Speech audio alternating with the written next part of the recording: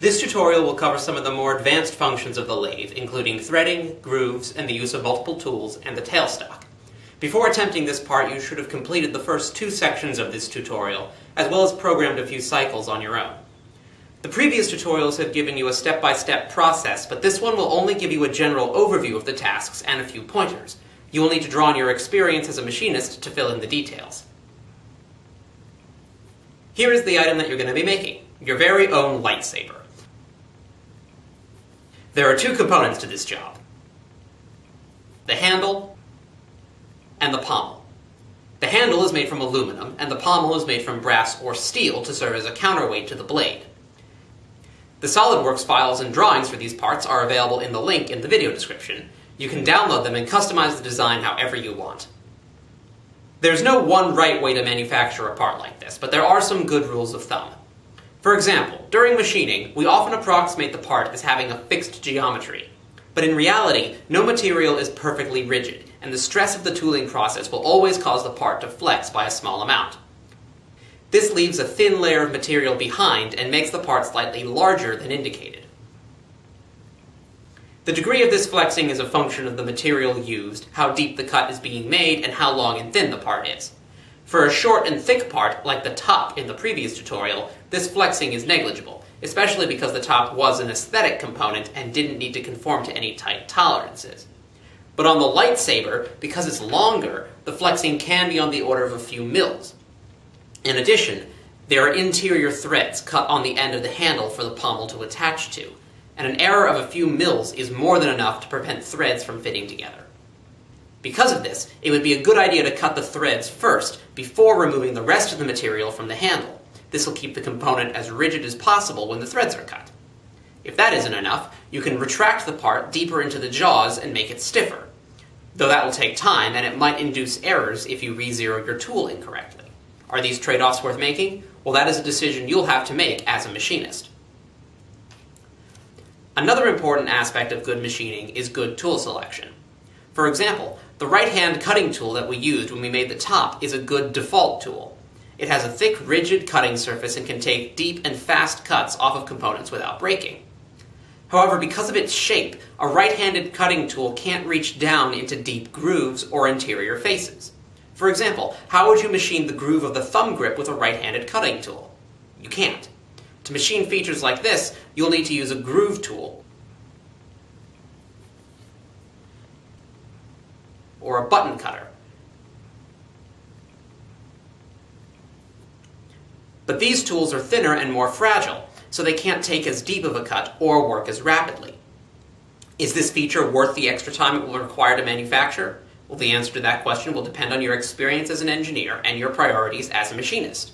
How valuable is your time? How much wear are you willing to tolerate on the tool?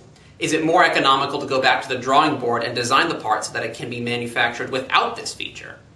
These are all important questions that a good engineer will think about during the design process. A good compromise in this case might be to machine the biggest chunk of the cycle with a right-handed cutter, and then come back and complete the groove with a second cycle and a button cutter. If you need help entering special tools into the lathe's tool table, see our video on tool setup. What about the hole running through the middle of the handle? Well, this feature will be machined with the tailstock. The tailstock accepts drill bits and end mills just like a milling machine, but unlike the carriage, the head is fixed in the X direction and is only free to move along the center axis of the lathe. This lets you drill holes along the center axis of the part. You probably won't have a drill bit long enough to go through the entire part, so you'll need to turn the part around and drill it from both ends. The pommel hole will also need to be drilled with the thread's minor diameter before being threaded. There are two ways to do this. You can use a drill or an end mill on the tailstock, or you can use a cycle or boring event on the carriage with a boring tool. Interior cycles like this work just like exterior cycles, but they begin on the lower right corner and proceed clockwise instead of counterclockwise. Which is the better method? Again, the answer to this question will depend on what tools you have at hand, how accurate the cut needs to be, and how valuable your time is. There is no one right answer. The tailstock can also be used to stabilize a long part. Replace the drill chuck with a live center and bring it up tight against the part. Lock both the tailstock and the feed in place, and the part will be securely clamped from both ends. Let's take a quick look at the two new types of events which this program contains: threads and grooves.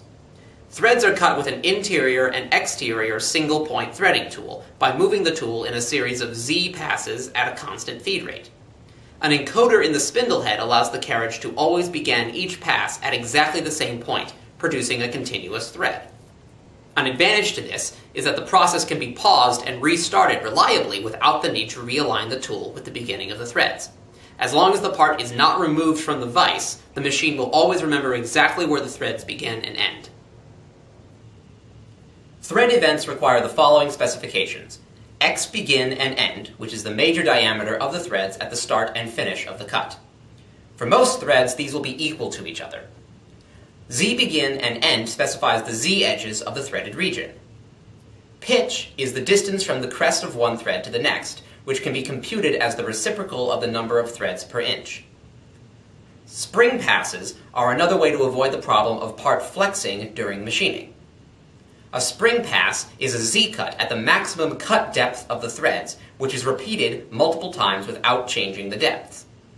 It clears the threads of chips and reduces the amount of material left over by the flexing of the part. Plunge angle is the angular width of the threading tool. This is standardized at 29.5 degrees for most threads and can be left usually at the default value. Side determines if the threads are interior or exterior. The number of starts is the number of channels that run along the thread. Most threads have a single start, but you can manufacture more if the design calls for them. The RPM should generally be kept low, no higher than 500 RPM while threading. A groove is a simple type of cycle with only 3 sides. Most of the values are self-explanatory. The indices on the coordinates refer to each corner of the groove, moving counterclockwise. The repeat function can also be used if there are multiple steps with identical geometries, like on the grooves of the handle. Select the steps you would like repeated, and then indicate by what increment and in what direction the repeat should progress. For a large piece like this, where a lot of material is going to be taken off, the coolant can also be used to keep the part from overheating. Turn on the spray by pressing the accessory button on the control panel, and regulate the flow of coolant with the valve on the nozzle. Once you feel comfortable with these features, you can customize your saber in the lathe any way that you want.